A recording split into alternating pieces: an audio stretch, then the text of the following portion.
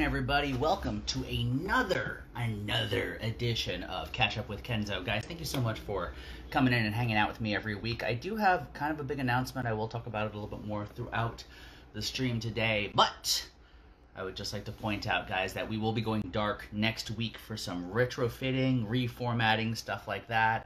So I have no guests come up this next week, but hopefully I will be coming out with some crazy new content on the Catch Up with Kenzo page, and also there's kind of a thing going on right now. Sierra, hello, darling. Good to see you. Thank you so much for coming in. I'll give you a big old wave.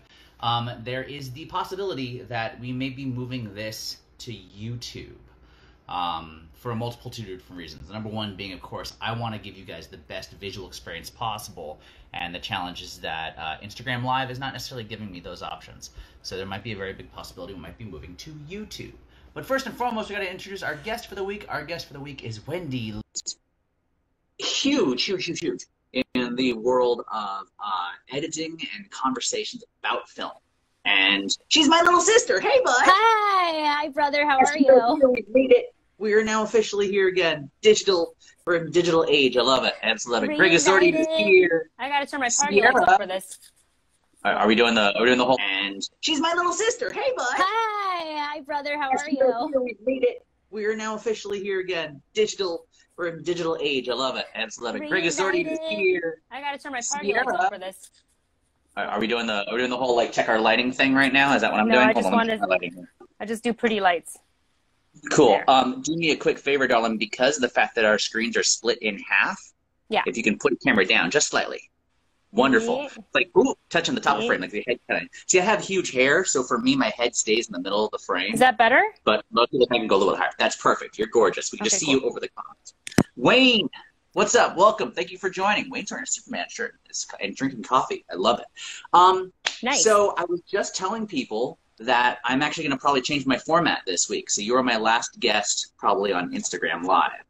And the reason why so honored. I can't do anything with this format. I can't use a third-person server like an RTMP. Can't do it. If I do, they will give me a scolding and then shut me down or suspend me or something. We tried to do it with Discord with Tony on Wednesday, and then we found out that was a big old hassle because going from Discord to the Instagram had like a 15-second delay, and there was no audio. It was messed up. So I'm like, you know what? Screw this. I'm doing YouTube next week. We're just going to do YouTube from now on. Yeah, you're just going to stream it directly on YouTube or Twitch. I'll stream it directly on YouTube, and then so I can do live comments and chats from YouTube, and then I'll post the video to Instagram later on that afternoan. And I can format it, make it look pretty and stuff, and, act like I'm a professional as opposed to, this amateur crap. So you are a professional. Well, as far as professionals go, let's talk about you, because somehow or another, and when we first met, we were doing character work and you were doing like managing at Universal Studios. Somehow or another, you went from that to professionally, you became a professional online critic for film and television and nerd culture. How the hell did that happen? I don't even know. It's wild, right? It's kind of crazy because I was having a grand old time playing around with everybody. At Universal Studios on a little snowflake that we know as Whoville. Yeah, it's not there anymore. Memories, I know. It's so sad. Even our stage is gone. I think our stage is actually gone. Yeah, I think so too. I think, aren't they? Well, I don't know. I feel like I read somewhere that they are going to do away with the Whoville set altogether because it's kind of old. It's been busted. It's busted up. It was not made to be outdoors. Yeah.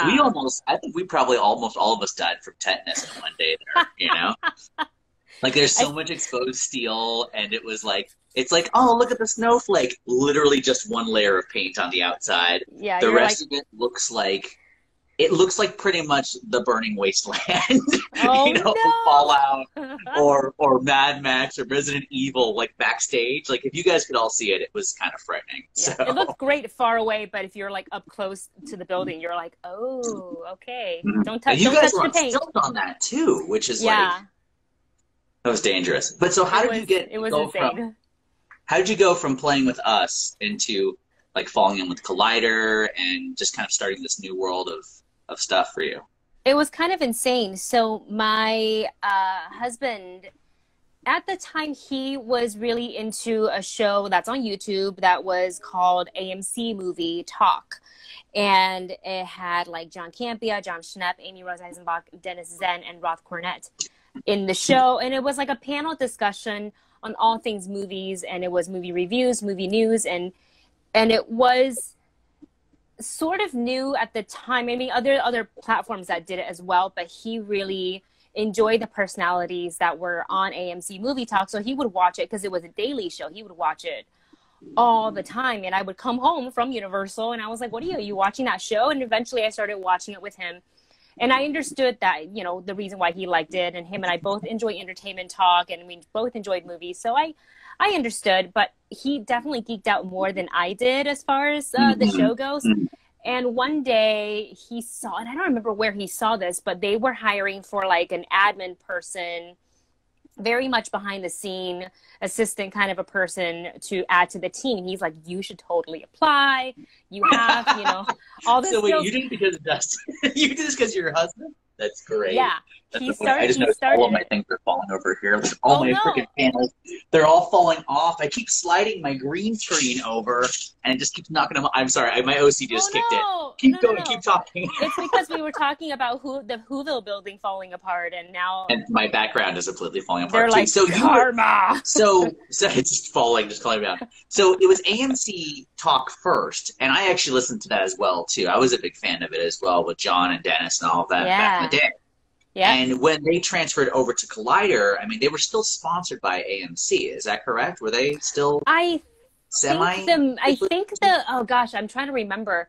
I think the segment, like there were segments that was like a sponsored AMC segment, but then it was everything had switched over to Collider, which is everybody knows it's been like a movie website that's been up for years and years and years. The editor-in-chief is Steve Frosty Weintraub, and just write about, you know, movie news, entertainment news, TV, things like that. Yeah. They had their own they kind of had their own programming at the time. But when you guys kind of came into it, and it expanded by leaps and bounds in terms of what you guys did, and like talk shows, game shows, kind of like almost like battle stuff, like Schmodown, like stuff like that. Like, and you guys had created these amazing personalities. And I mean, I'm just gonna kiss your butt for a little while here. I remember when you had kind of been there for a few weeks, maybe even going into a few months, and you started showing up on screen, and they were kind of like hitting you up, and they'd switch to your desk, which was on a separate area, and you'd either fact checking or confirming or unconfirming pieces of information and stuff like that. Hello, Jonathan, by the way. Wendy, it is nice to see you live. It's nice to see you live at all. Oh, thanks. So, like, how did that... You started off as an admin. Yeah. How did you get on the other side of the camera? It's weird, the things that happen. Sometimes it's just kind of like, hey, do you want to give it a try? It was very much like a, you know, it's a type of job for everybody that's at Collider. It's a many hats type of a job. So just because you're a writer or a producer doesn't mean you're always stuck in that role. There's a lot of flexibility where they let everybody kind of try their hands at various things. So it was just one of those like, hey, do you want to? And I was like, okay, because I enjoyed the show so much that I was like, yeah. And you know, I have opinions and things like that. And it really did start off as like, hey, we kind of want to have a person you know, keep an eye on the chat, because the audience engagement is equally important to what we're talking about on the show. Yeah. So we want to get like the audience. Oh, thank you. So that's kind of how it kind of evolved. And prior to joining the team, Dustin, my husband, and I had already started our YouTube channel that was inspired by kind of the movie reviews and the movie reviewers and AMC Movie Talk. You know, the kind of that format going around. And I also enjoyed sort of the lifestyle, like vlogging aspect of the content that's on YouTube. So I wanted to kind of merge the two, which is how the Movie Couple was born. Even though we weren't called the Movie Couple in the very beginning, we did a play off of our last name, which is Zany, with an S-Z-A-N-Y. And we called it Our Zany Life, but it didn't work because we're not really zany. So we're just like, it's a little broad. It's very broad. Yeah, but the Movie Couple is, you guys are... That's exactly what you guys are. I mean, and I love having conversations with you guys about movies. It's probably one of my favorite things is that we both both of us couples, me and my wife, you and your husband, have a huge affinity for everything nerdy. And when it comes down to comics, when it comes down to like Star Wars, Avengers, you guys got us to that awesome Avengers screening. So fun. We were so giggly. I was so giggly for that entire thing. I was like, oh, I should have just rubbed the island, just touched one of the Russos and ran back. And then get tackled by security. And they're like, and he's out. I get him out of here. Get out of here. But that's one of the great things about this is that I guess as we kind of dive deeper into movies, we start learning more about how these things are made, but also about how they get out to the public. So my next question for you is, what has been your biggest nerdy, starstruck, geek out moment that you have dealt with in your career in this field? In this field. Probably, it's more of an embarrassing moment than a geek out moment. But it was. Well, we can share those too. That's absolutely fine with me. I have no problem with any of that. It's two in one, and I'll give you a bonus story after this. And it's being recorded for posterity, so just make sure whatever you say, I can make sure to confirm and fact check later on. Okay. You could do remember those I'm dating myself here, but those like VH1s before they were stars. Or whatever. Or behind the music kind of behind thing. Behind the music, yeah. Like little pop-up bubbles. Wendy did not actually work at Universal Studios. Yeah, she just snuck in and stole all the costumes and decided to entertain because she felt the art calling to her. Nathan Fillion. I have my Nathan Fillion story, Funko Fiend. I'll tell you guys that afterwards. Ooh, okay. We'll trade stories. I have a Nathan Fillion one, but I've told that one a couple of times, so I'll tell a different one. This was at Comic-Con, and we were at the press suite for Collider. And for everybody who's been to Comic-Con, whether you're press or you're just going because you're an enthusiast for all things nerdy, it's wild. It's a wild ride. No one gets enough sleep. You're paying way too much for a granola bar.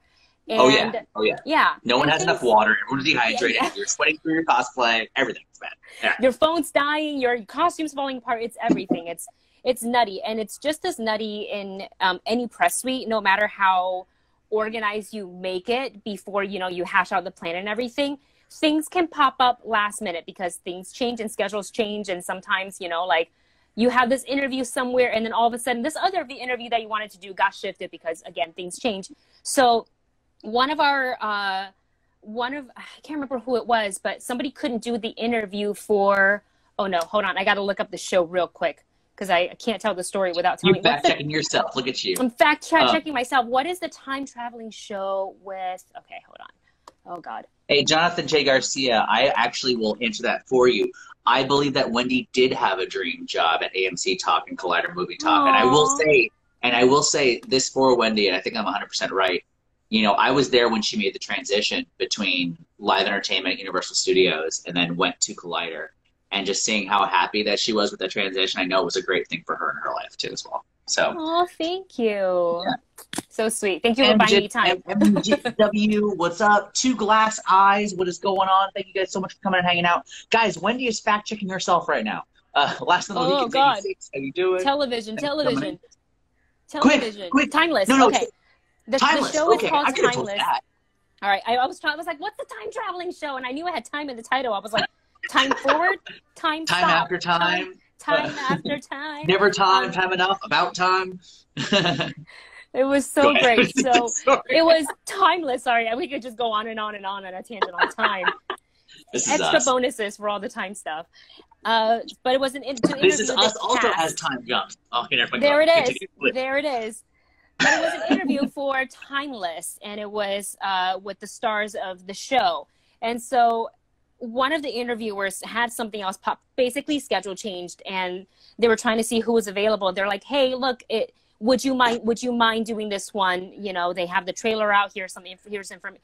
Basically, it was just like, could you do this? And like, Comic-Con is not a time where you say no. This is just a, okay, what can I do to help? Yeah, you have to be, yeah, it's a team event. So you just say, okay, yes. And so I said, it was both me and Dennis. And we obviously said, okay, yes. And we were sitting down, I'm kind of going over my notes. And one of the cast members that was in the interview was Matt Lanter, who was the lead in Timeless. And I kind of was looking down at my notes, and I had said hello to all of them already, to everybody who came into the room. And they all sat down, and I looked down on my paper to look over notes, and Matt Lanter started speaking, and I look up and I went, "You're Anakin Skywalker." Before the interview started, so the camera was not rolling. But for some reason, for someone who is so in love with Star Wars and watched Clone Wars religiously, you didn't realize that he was the voice of Anakin in that. Because I'm not used to seeing their face, right? Because they're voice actors. So I hadn't met him before, so I hadn't quite connected to it, but it's like I knew it, but I didn't. So when he said something that was unrelated to anything, I think he was just talking to somebody about like what they were doing next. I looked up and the whole room went silent, and then laughter. And I was like, gosh, that was so embarrassing. And I was like, well, hi, nice to meet you. I'm a big fan of your work, as Anakin Skywalker. Yep. I totally feel you. Interview was fine. And then we met again backstage at the Her Universe Fashion Show in 2018. So the interview was 2017. 2018, right? Yeah, fact checking myself. I think so.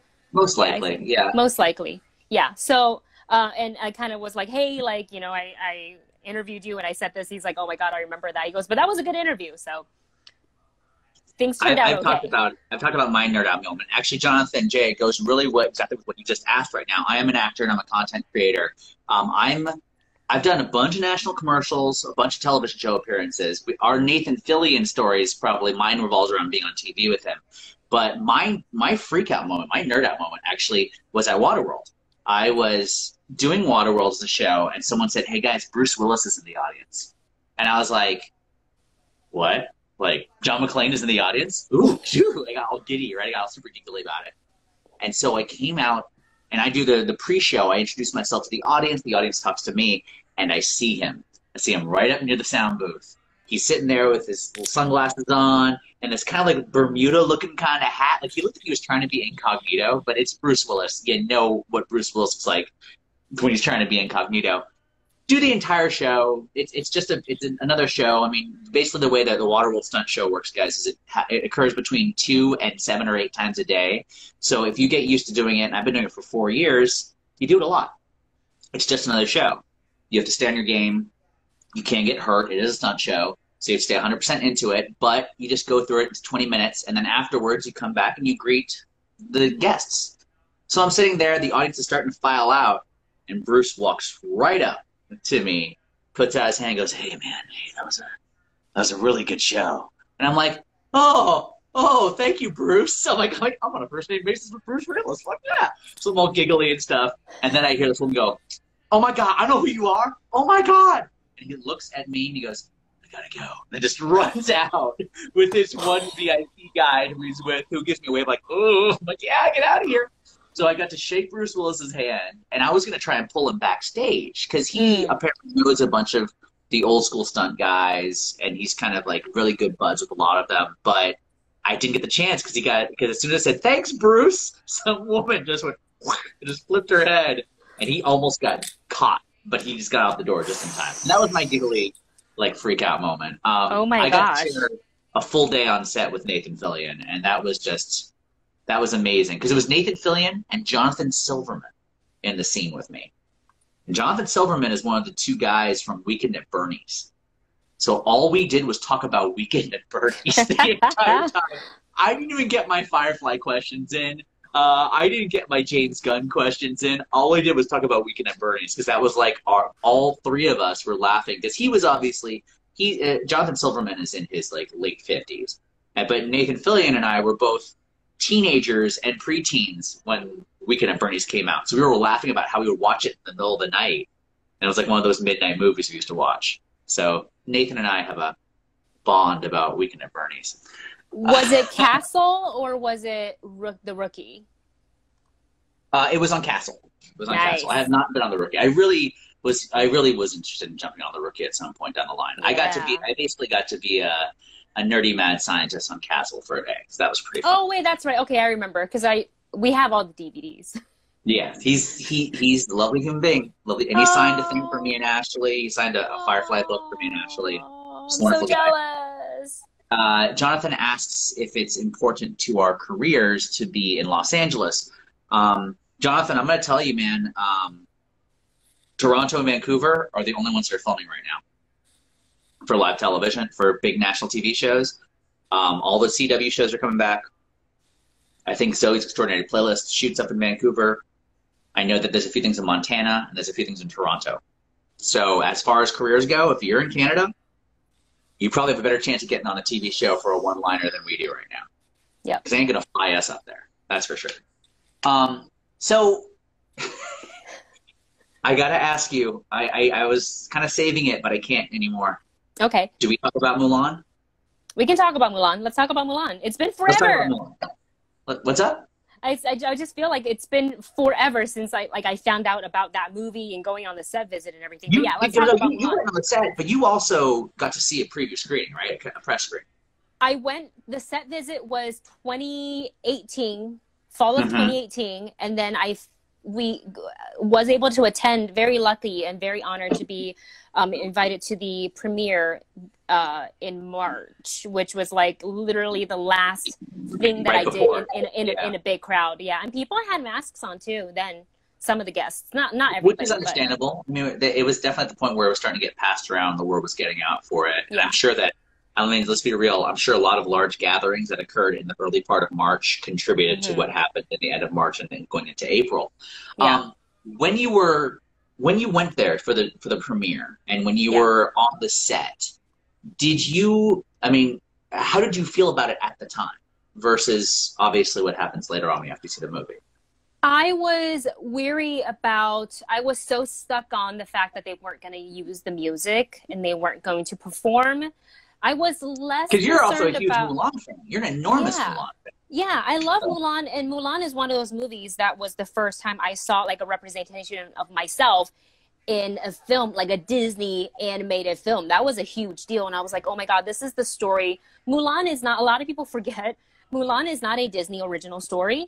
Just because Disney made it in animation, it's not because, it's like Cinderella and Snow White. Those stories Disney didn't create those stories. Like Frozen, you can say that's an original Disney story, right? Mulan and Cinderella and Sleeping Beauty and Pinocchio even, like those aren't original Disney stories. Right. But Disney, a lot of people, it's popular films that people are sometimes can get, I guess, maybe misunderstand that. So that's not the case with Mulan. Mulan's like a tale that's a super, super old Chinese tale. And my thought was that, like, I was less concerned about Mushu not being in the film. I didn't love it, but I was like, well, okay, they got to make something a little bit different for live action. And I thought maybe like a CGI dragon just wouldn't work as well in live action. Sometimes those don't blend well. So I was kind of a little bit more forgiving with that. But I was really unhappy about them not using the songs because I love the songs, and I feel like these songs in the animated version really drove the story forward and showcased it in that way. Once I got on the set visit, that was definitely the question that a lot of people had on their mind. It was like, how are you going to, it's iconic. The reflection, I'll make a man out of you, especially, is like super important to the story. How are you going to handle, not using it? And the way that the producer Jason Reed kind of explained was that they wanted to go more of a more serious angle, talking about war and its effects and on family and honor and tradition, things like that. And they didn't find that inserting a spot where the actors burst out in like a performance and a song would be the right vibe for the angle that they wanted to go in. And once they explained that, I kind of went, okay. But he also said that the music would be incorporated in still in one way or another, just that the cast wouldn't burst out in song and dance. And once he said that, it made me feel better about it, that they still acknowledged it, because they very much acknowledged that this was a loved film by a lot of people. It's got a huge fan base. So they were trying to appease a lot of fans. It was the Disney fans, the movie fans, the Chinese American audience, the Chinese audience, and the Chinese like cinema, like how the way. So it was a lot of different strategies that they were trying to make work in this movie. Sure.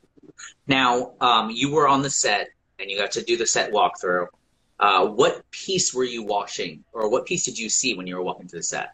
We saw two different sets. The big battlefield scene Sure. was the one that we saw. So the part where Mulan, spoiler alert, when she was fighting, this is after the reveal. So she's got her warrior princess moment where her hair's flying down and she's already just in the red on shirt. The horse. Yeah. Yeah. Basically the one, it's that. So we got to see her actually do that, like in video, not like Video Village, because that's in a separate, that's for directors only. But for press, they set up a tent and they did set up a monitor for us to kind of see what's going on in the field.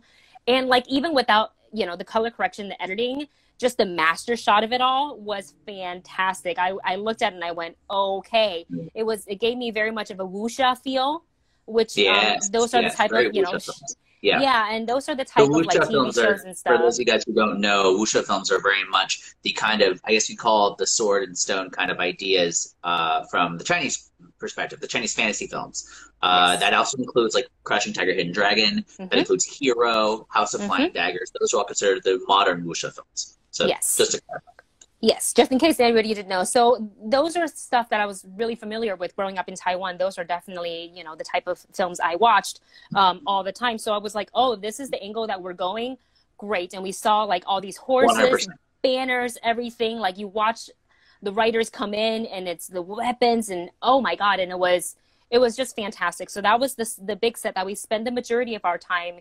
We got to walk through the costuming area. So we got to see, it was mostly the soldier's costume that they had because it was the battlefield scene that they were shooting. So that's what they had available for us to kind of tour. And then we did tour the camp, the soldiers' camp. Cool. Yeah, and we actually went inside one of the barracks too, huh? And this was all locally, right? This was all on the New Zealand set. In the New Zealand set. Gotcha. Yes. Okay, cool. So that was... Now, moving forward from that, you saw the big set pieces. You saw everything behind the scenes. Let's go to opening night. Yeah. Did that portray, did you feel like coming into the film that you received the same opinion coming out of it? Like, how did it fulfill your expectations or not? I haven't actually heard your opinion on the movie yet. Well, there's a review up on the Movie Couple channel if you want to check that out. There you go. There's the pitch. There it is. Yeah. But I thought the cinematography as far as landscape goes was absolutely gorgeous. And that's why I was praying that this wouldn't be released on VOD because it just wouldn't show up the same at home unless you got one of those like awesome home theater setups. 100%.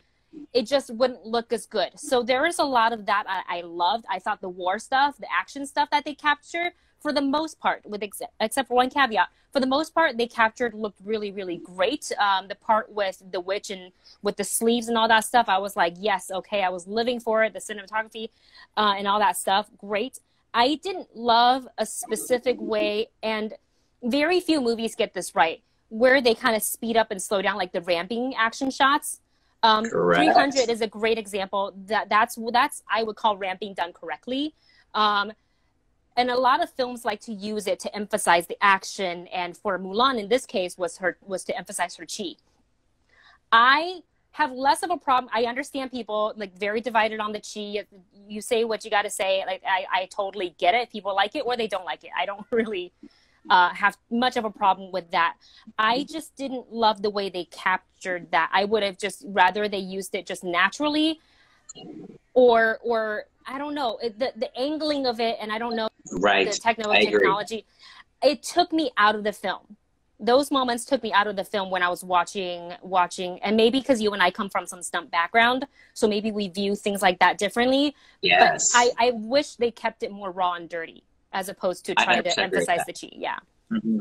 Now, I personally feel as well, exactly like you said, there's a difference between the cinematography and the editing. Yes. And I feel as if that's where a lot of the challenge comes from. I look at this movie and I came into it with a very open mind. I'm not a huge fan of the animated version. Okay. And the main reason why is because it's just a little bit past my generation. I'm Aladdin. I'm Lion King, Aladdin, Beauty and the Beast. That was my Disney specifically. Pocahontas is where I kind of fell off, and then Mulan is where I fell off. That's not to say anything that's bad about either of those movies. What it is, though, is that I did not have a huge attachment to the animated film. So I know the songs, I know the sequences. I've seen the animated movie 3 to 5 times, but I am not going to be like locked in on that. Right. So that was never my issue, pre-production wise, in terms of what I was worried about. I knew they would add some of the elements to it. I mean, Cinderella's not a musical. They had started with that.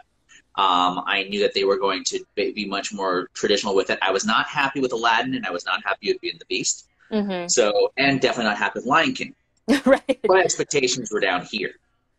Okay. That being said, my biggest concern about it is from the minute we started watching it, I immediately went, this is a movie being told through a white person's eyes. And it's very obvious. It feels as if some of it is just a little bit too much fetishization of Chinese culture as opposed to traditionalization of Chinese culture. A lot of characterizations. You feel it's a lot of characterizations or kind of typecasting, not necessarily full-fledged character work. And I feel as if all the actors that I know that are in that, like Dewey and Ron, are such phenomenal actors. I feel like the version of the edit that they did, they cut a lot of the character work that I know that they did out. Am I allowed to ask what roles they were in? Sure. Dewey is Poe. Okay. Yes. Ron is the Sergeant at Arms. Sergeant Ken. Oh, yes. Okay. Yeah. Ron and I did a movie together back in the day. Yeah. I love Ron. He's one of the actors. Fantastic. And of course Taimon too. So we all know each other, and I'm a huge fan of their work, and I watch it and I feel like I'm watching an incomplete film because I feel as if a lot of the characterization is lost. It's an hour and 56 minutes, I think, is what it is. I would it's a longer one, yeah. Yeah, but I still would have rather had 20 to 30 minutes more of understanding who these characters were as opposed to being kind of archetypes of those characters. A part of me wonders, and not to interrupt you, a part of me wonders that they felt, and I don't know because I didn't ask them this at all, and I haven't really talked to anybody on like that side since the movie's been out, but I wonder if they didn't feel the need to flesh out the characters because we see they exist in the animated version, so I wonder if their thought was, well, the fans of that movie already knows them, and this is a Mulan movie, so we're going to focus on Mulan, and we're going to focus on the Emperor. Yeah, and I just wonder that. But yeah, you're right. I would have loved to see, because their performances are great, like super intense. I would have loved to see more. Yeah. And I feel that's one of the themes also about Mulan in the animated that they took away. I believe that by focusing on the chi so much, by focusing on this aspect of she's always had it in her to be a warrior. And that was kind of what her place was, even if society didn't want her to be such. Again, guys, these are spoilers for Mulan, so I apologize if you guys haven't seen it yet. I firmly believe that they should have focused, and this is a pitch, they should have focused more on growth. I don't believe that they worked a lot on growth. I believe that it felt more like Captain Marvel. You're denying who you are, so you can't fully access your power. Kind of that was the idea of it. But I firmly believe that by doing so, they take away the aspect of camaraderie that could have been highlighted more very quickly, and then it gives all those characters who had these great characterizations better spotlights at the end. You have Cricket hitting his one arrow shot. So cool. Why didn't Poe have one where he bangs people with his belly? Why didn't other guys have one where they would hit heads together, doing the same exercises that they were doing during the Be a Man montage, which there still is one guy? Then why didn't they highlight that at the end of it, the same way they did just with Cricket for that one moment? All it would have taken is 20 to 30 more seconds, and it would have given everyone a finality to their arcs to become these heroes, and also to band together with her, because another thing they missed was the moment where she needs them. It was, she came there, they were already fighting through, they let her through, and she gets through, but it would be so much powerful if she was there, and they came behind her. And then they pushed out the troops to move her forward, which is what happens in the original animated film. Yeah, and that's what I said. Missed the points. Yeah, and that's what I said too.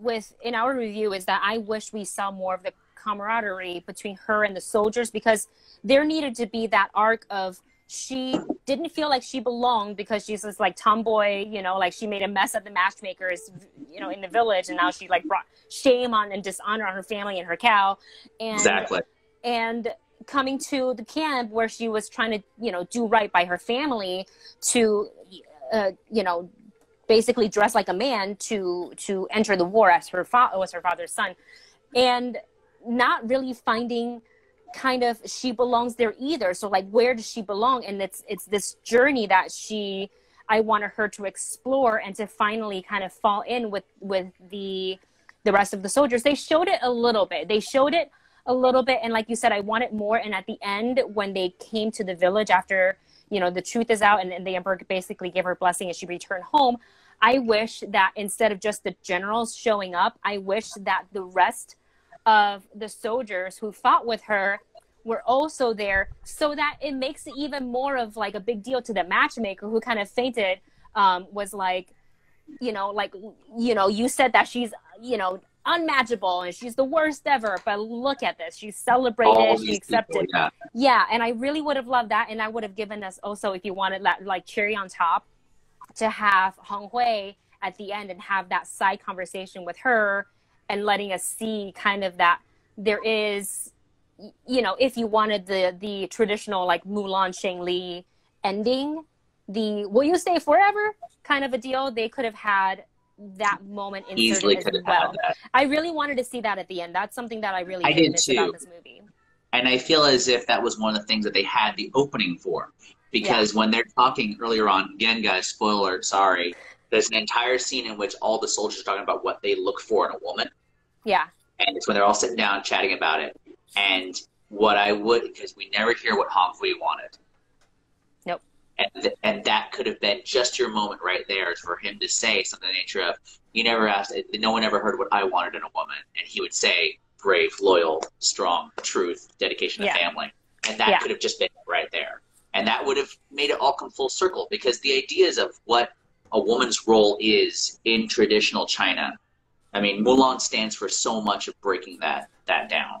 And it's one of the biggest things about her. And breaking down that system in this film is dedicated specifically to Mulan. It's given her, she's given the role of it. The witch as well are given the roles of breaking it down. But there's a moment to have allies in that and to give it confirmation. There really wasn't. They didn't really do that as much as they could have. Even the emperor never actually says to give it the she's a great warrior kind of thing. He just kind of goes, cool, he saved me, thanks. It's Jet Li being dubbed for that weird dubbing. That was interesting. Was there like a reporting on why? I never heard. You know, I love Jet Li's sweet, nice voice. Like, I love his kind of the way he kind of sing-song talks. He's very much like a happy, light voice. I would have rather had that for the Emperor's voice than having this very deep, obviously dubbed voice. Like, there's a slight off the lips, and you go, that's a lot. One thing that did draw me out of it in a lot of ways also was that, I mean, aside from, I mean, Donnie Yen's very passable.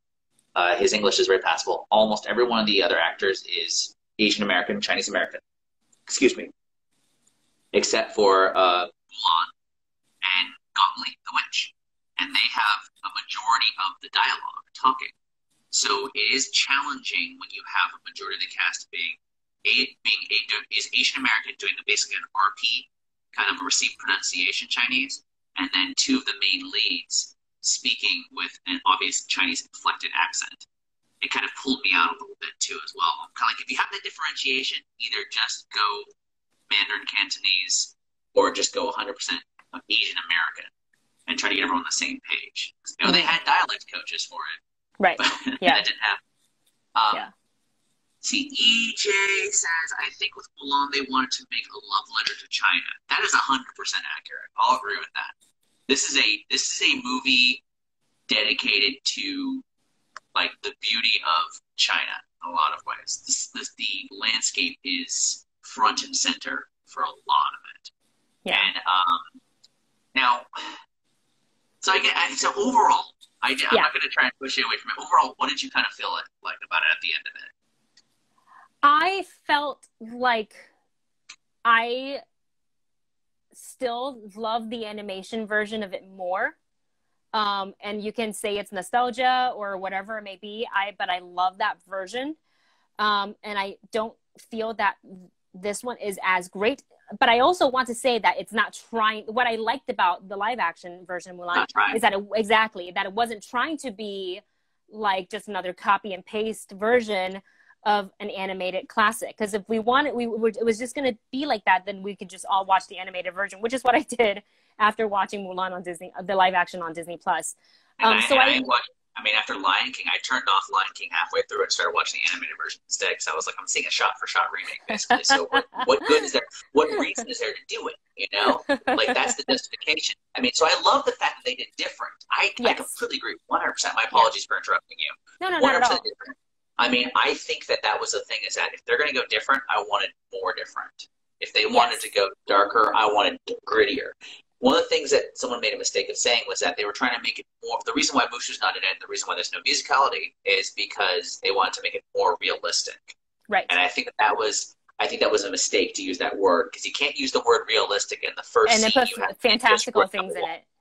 Right. Or witches, you can shape change, just like that. You can't have both ways. If you have that, then you should have a dragon in it, at the very least, instead of the phoenix idea. I like the phoenix idea. I like what it symbolizes. I like the rise of it. Yeah. You could have done it with a dragon. It would have been kind of doable, at the very least. Oh, you were cutting out. Oh no! Wait, hold on. I'm gonna plug myself. Hold on. There you are. You're good. You've covered. EJ says, I still love the new Mulan. I wish it was more longer and filled some plot holes. You literally just said exactly what we were saying. Yes. I wouldn't compare this to anime classics. It's different. Again, EJ, you're on the button. 100%. That's exactly what we were just talking about. Moving forward, we've been home for 6 months. Everything's been pushed back. Some movies have come out. We're having issues with the budgeting. Obviously, Tenet did not, regardless of how well it is with critics, did not do very well at the box office. I still haven't seen it. Neither have I. New Mutants. Have you seen that yet? You went and saw it at the Rose Bowl? Yeah. Yep. It was a nice How was the Rose Bowl experience, first and foremost? It was actually my first drive-in ever. I had never gone to a drive-in. I love the concept of a drive-in, and the second that I saw was coming to the Rose Bowl, I was like, oh, we're going. And interestingly enough, we booked the 4:30 showing without thinking about, like, hold on, the sun's not set. And I was like, oh my gosh. And I was like, well, why would they create these show times if it wouldn't work? So we showed up, and it's this super bright LCD screen, and the sun was out and you could see the screens no problem.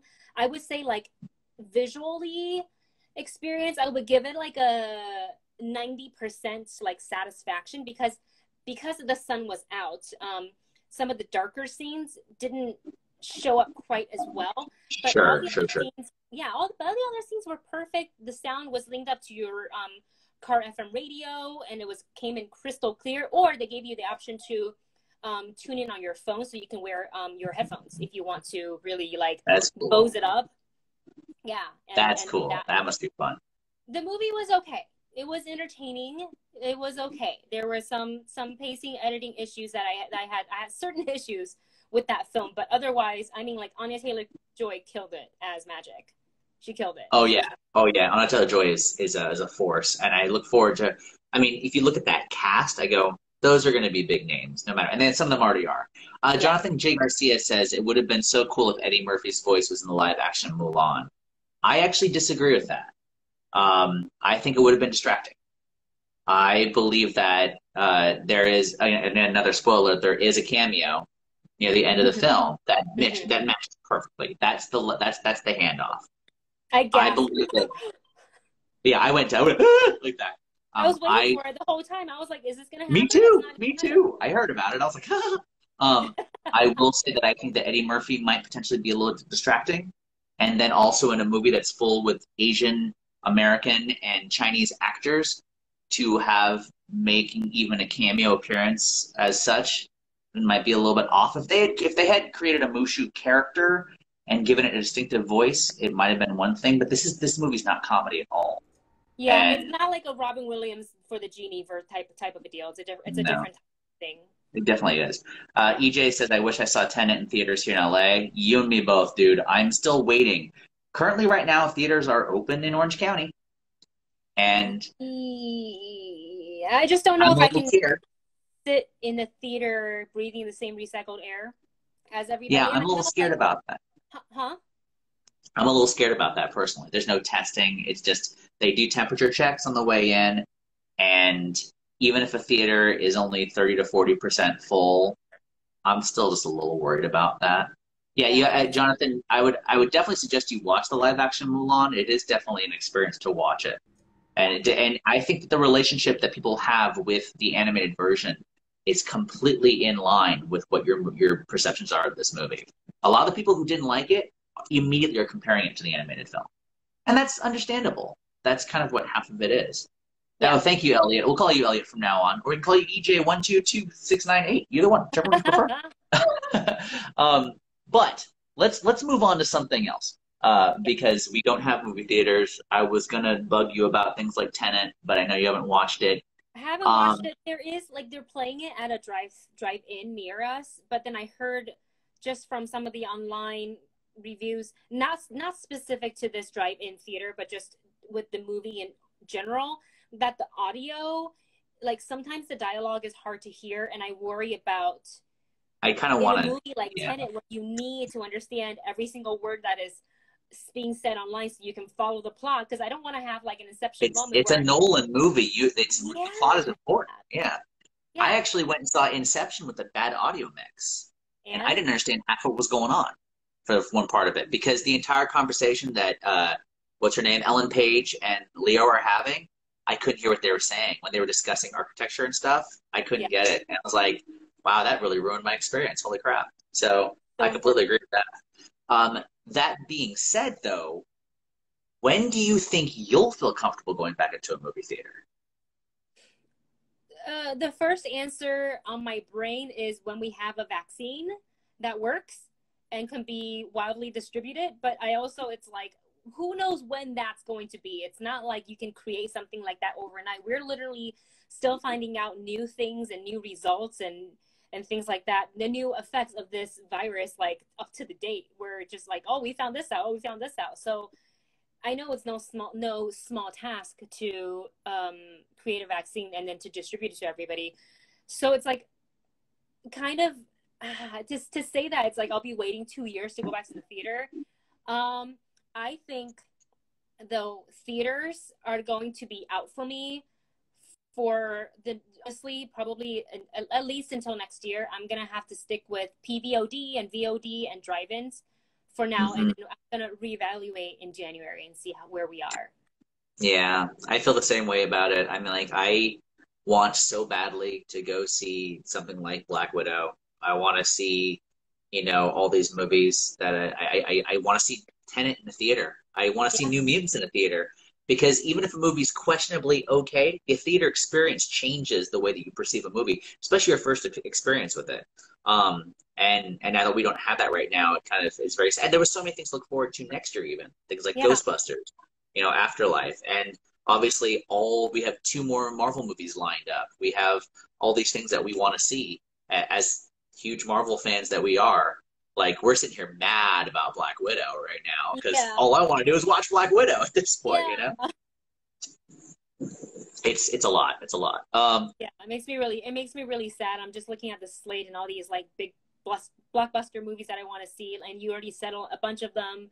Black Widow, that's now delayed. Candyman, I really wanted to get a full theater experience. Yeah, exactly. No Time to Die, like all these really great movies. Even Spiral. I was intrigued by what we were doing with that.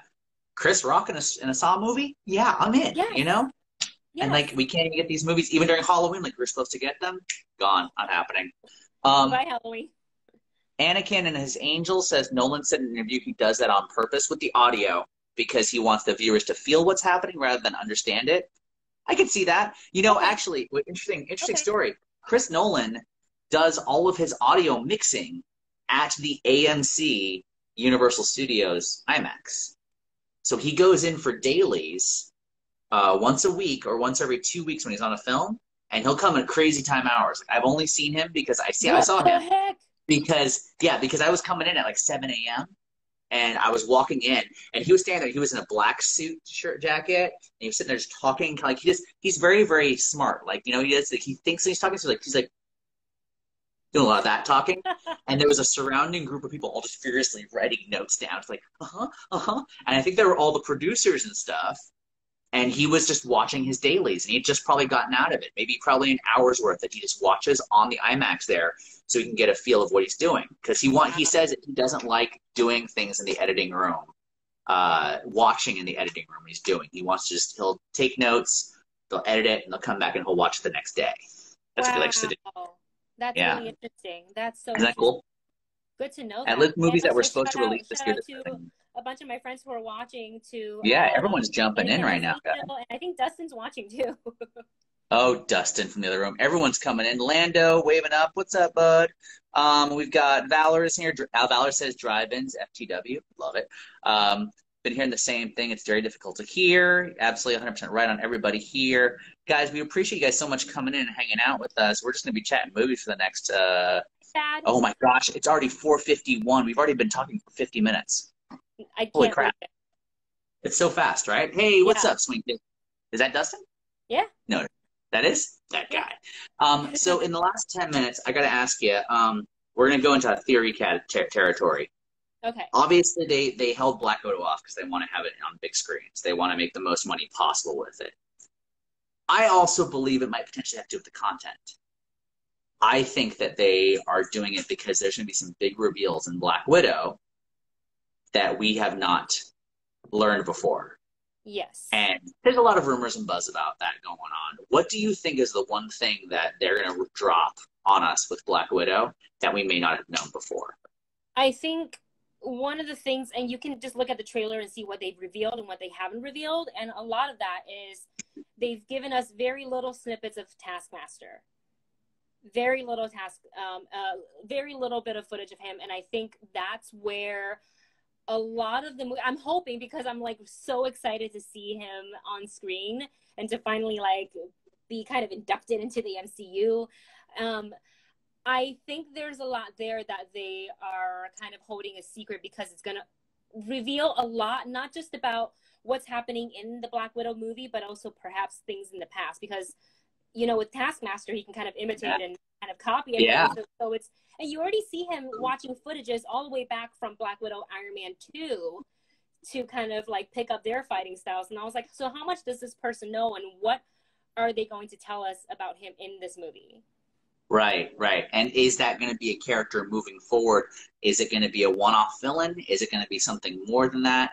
There's been lots of talk about the technology that Taskmaster uses. We got to remember that Iron Man did the exact same countermeasure technology in Civil War that we think that there's this little camera on the top of his mask. We think that there's possibly something similar to that going on. Is it connected to Friday? Is it connected to the same things that is happening in Spider-Man Far From Home? Ooh. Is there a database going on right now? Are they collecting information from superheroes from one-on-one competitions? Is Taskmaster somebody from Widow's past? Is it someone from our past? Is it a super soldier? We don't know any of this stuff. We don't know of course, also, we don't even know, like, and then we also know, what we do know is that, what's her name? Oh, shoot, what's her name? The girl playing Yelena Belova. Oh, Florence Pugh. Florence Pugh has signed on for a multiple-time contract with MCU. She's awesome. I loved her in Midsommar. She's so good. And Fighting With My Family, she was good in. So, pretty jazzed about that. I'm curious to see what they're going to do with her moving forward. Is Red Guardian going to be something that is more than a one-off? I'm a huge fan of David Harbour. I love David Harbour's comedy. I love his ability. Rachel Weisz is in it. She's been very on the DL too, which makes me believe, like, because it's Rachel Weisz, she's like a Ralph Fiennes. No matter what, she has some kind of twist going on with her as a character. You know what I mean? She's far too good of an actor to waste on like just a small side character. So there's a lot of really cool stuff going on with Black Widow. I'm glad that, and like you guys said, I'm glad that they are releasing it in theaters, which is great. And I'm also glad it's more of a spy thriller because my favorite MCU movie still is Captain America: Winter Soldier. Like, it's still it's definitely in my top 3. Like, I think Avengers: Infinity War had the most emotional impact on me, but I think Winter Soldier is the one that made me go, ooh, this is what Marvel movies could be. Okay, I'm in. We are only 5 minutes away from ending this thing because it's on a time limit.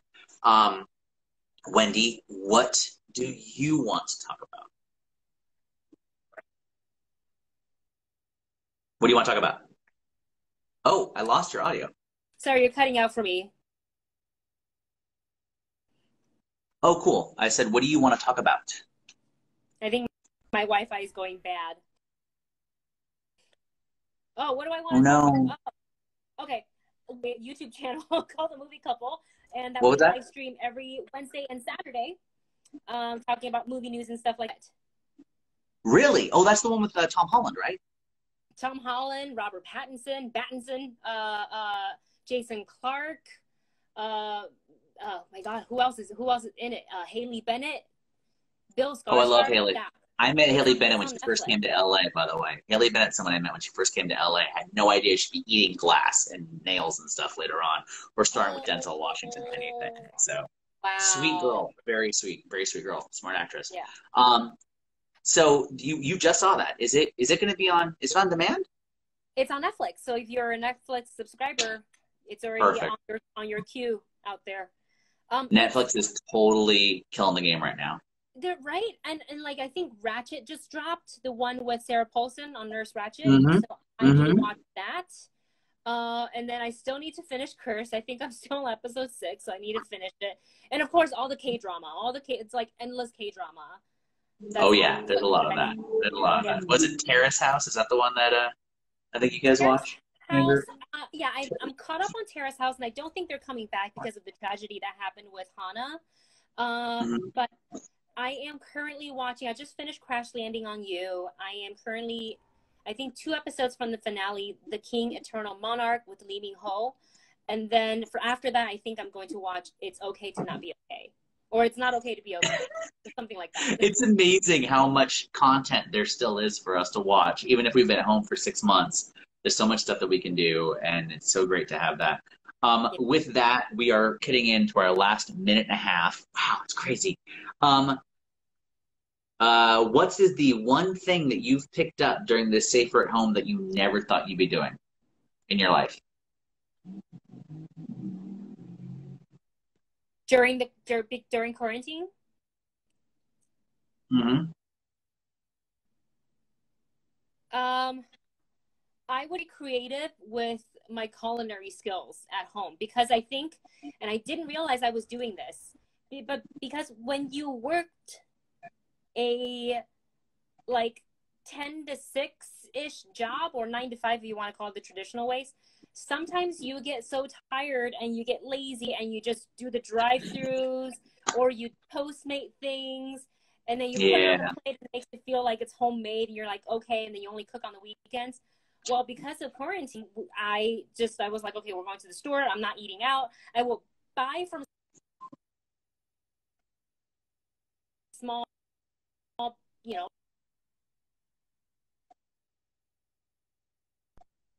Oh man, all of that cut out. Wendy, you're cutting out like crazy. That's the way things go, guys. The internet is crazy sometimes. Oh, I'm back. I think you're kind of talking to yourself. I don't know if it's still happening. It's okay. I'm just gonna keep talking. It's okay. Internet's crazy. Internet's crazy. I'm gonna start getting the countdown here in 5 seconds. Guys, thank you guys so much for hanging out for the catch up with Kenzo. My guest has been Wendy Lee Szany. You could find her at The Movie Couple. Is that correct? And also at her name on Instagram. The Movie Couple's also on YouTube. Is that right as well too? It is. It is on YouTube. So guys, be sure to follow her in everything you possibly can.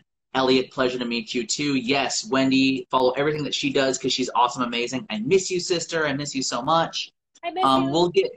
Maybe we can go see a movie together at some point. I don't know, rent a theater. Put the cars next to each other at the drive-in. We can put the cars 6 feet away from each other and talk out the windows to each other. I'm so excited. I'm actually kind of excited by that idea. All right, guys. We're going to see you guys next week. Thank you guys so much for hanging out. Love you. Miss you. Bye, guys. Thank you for tuning in. See you next week or soon. Thank you, Kenzo. Bye.